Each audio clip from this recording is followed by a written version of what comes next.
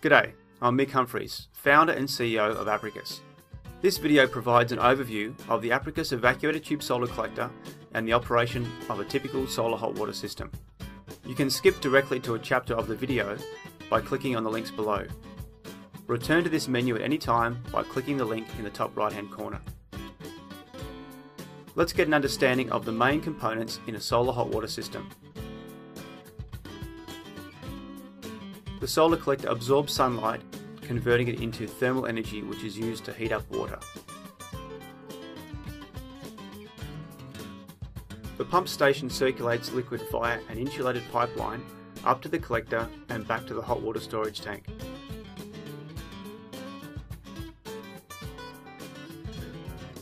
In warm regions, the tank and pump station can be located outside. In cold regions, they are normally located inside the building. For locations that experience freezing conditions, a closed-loop system with an antifreeze liquid is commonly used. A heat exchanger separates the solar liquid from the potable water in the storage tank, either in the form of a coiled pipe inside the tank or an external plate heat exchanger.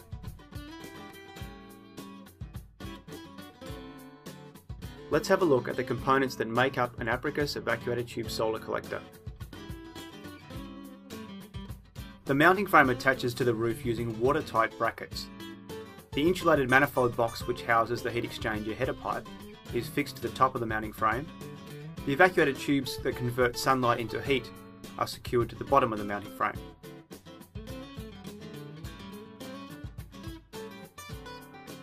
Inside the manifold box, glass wool insulates the header pipe to minimise heat loss. The header pipe is a metal to water heat exchanger that transfers heat from the heat pipes to the solar system liquid and is compatible with direct flow, closed loop and drain back system configurations. Next, let's have a closer look at the design of the evacuator tube. Two glass tubes are fused at both ends with the space between evacuated at high temperatures to form an insulating vacuum. This vacuum space greatly reduces heat loss, hence the high efficiency of evacuator tube collectors and excellent performance even during cold conditions. The inner tube is coated with a material that can absorb 95% of sunlight, converting it into heat. The outer tube is transparent, allowing sunlight to pass through. It is strong enough to handle hailstones greater than 1 inch or 25mm in diameter. An important advantage of the Apricus evacuator tubes is the round absorber, which passively tracks the sun throughout the day. The round absorber provides up to 20% more output for a given surface area than a flat absorber that only faces the sun at midday.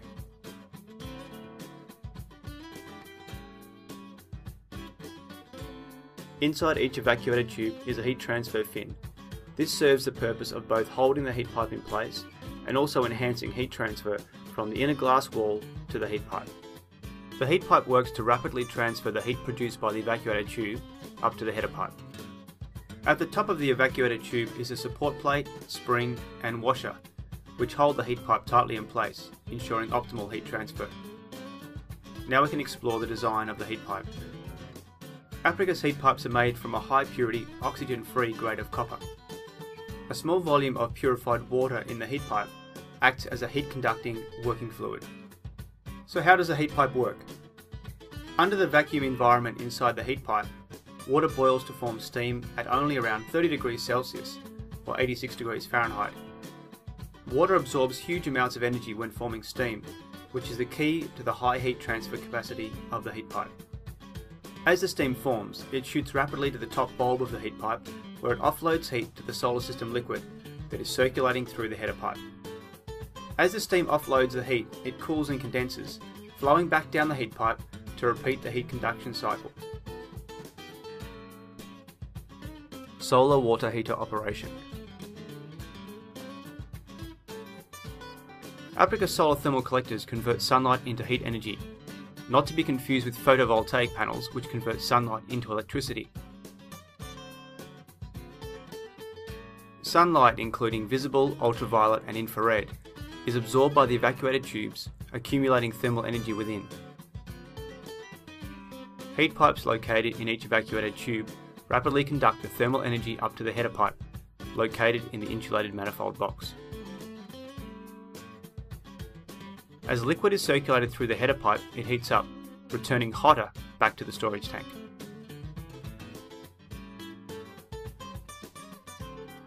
A controller monitors the temperatures of the solar collector and the storage tank, turning on the circulation pump once the collector is hotter than the water in the bottom of the storage tank.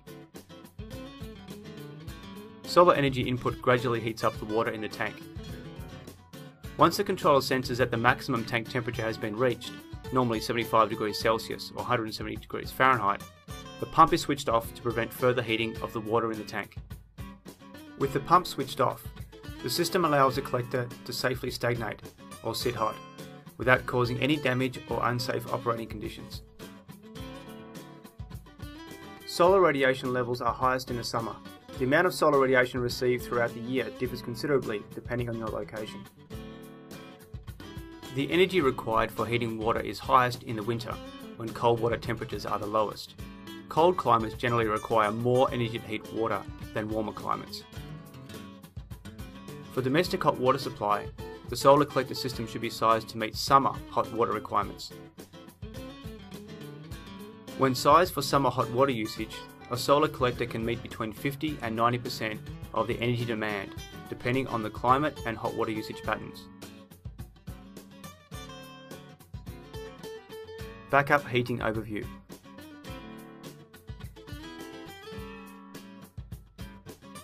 If there is not enough solar energy to heat water to the desired temperature, backup heating is activated.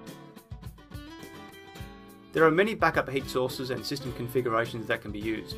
Let's look at the most common ones.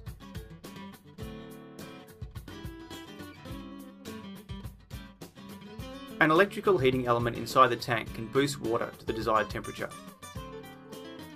The element can be controlled by a timer, thermostatic switch, or off-peak power supply.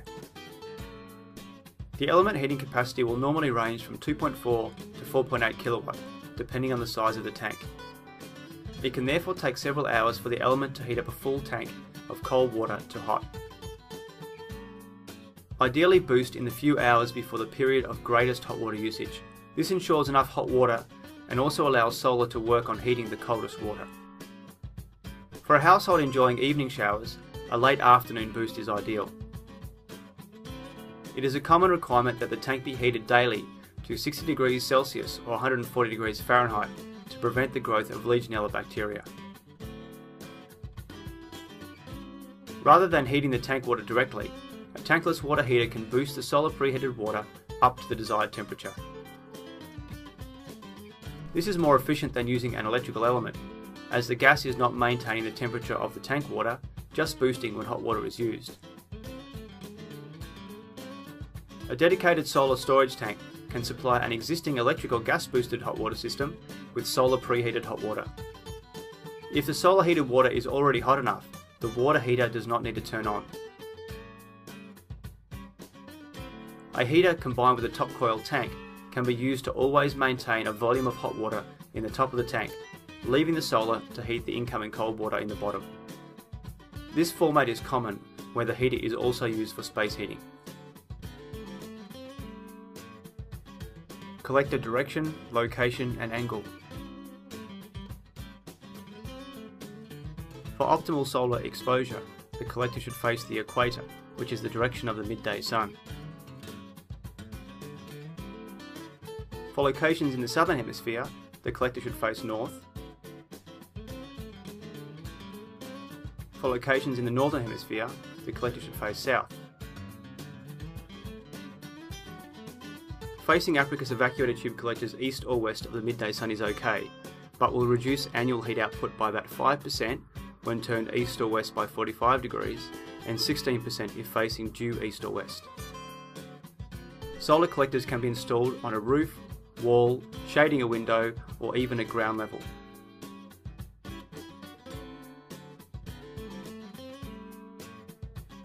The collector should be positioned as close as possible to the hot water storage tank in order to minimise heat loss along the piping and reduce the electricity demand of the circulation pump.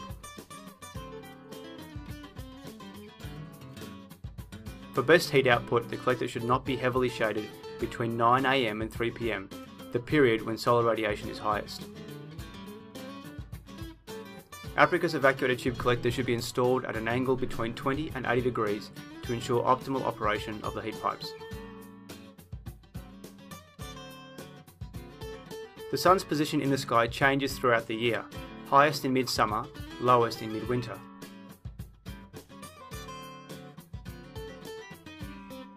At the mid-position of the cycle, called the equinox, the angle of the sun is equal to the latitude of the location.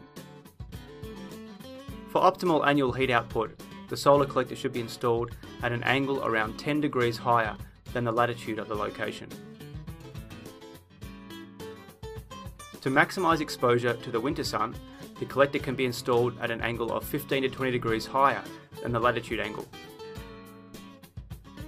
This higher angle also helps to reduce summer heat output, as the solar collector is not directly facing the sun. For more information about Apricus's products and services, please visit www.apricus.com. Thank you.